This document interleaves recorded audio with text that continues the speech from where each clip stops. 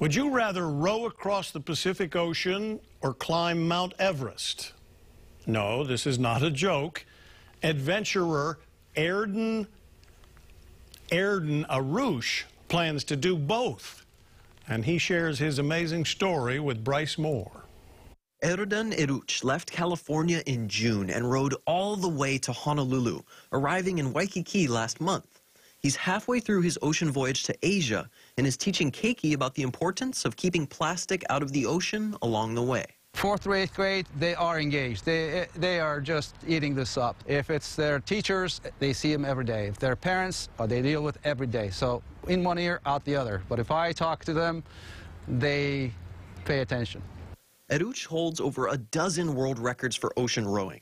His modified rowboat has enough space for freeze-dried food, a desalination unit for water, and a high-frequency hydrophone to help NOAA study the range of beaked whales. When the waves get rough, he ties himself down to prevent getting tossed around. He hopes his current voyage will inspire others to overcome their own battles. Telling me to stop what I'm doing and go home, but I need to listen to that internal voice and say, this is the fear talking. I need to stay focused on my goal. And my message to them has been to set their dreams so big that they have to set records along the way. His journey won't end after he reaches Asia in March 2022.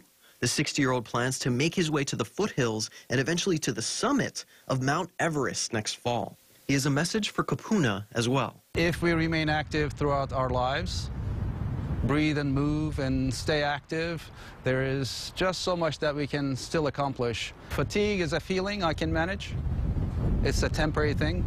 Quitting is forever. It'll scar me. Eruç plans on rowing out of Waikiki Yacht Club tomorrow morning. To track his progress, we'll put a link on our website, khon2.com. Bryce Moore, KHON2 News, working for Hawaii.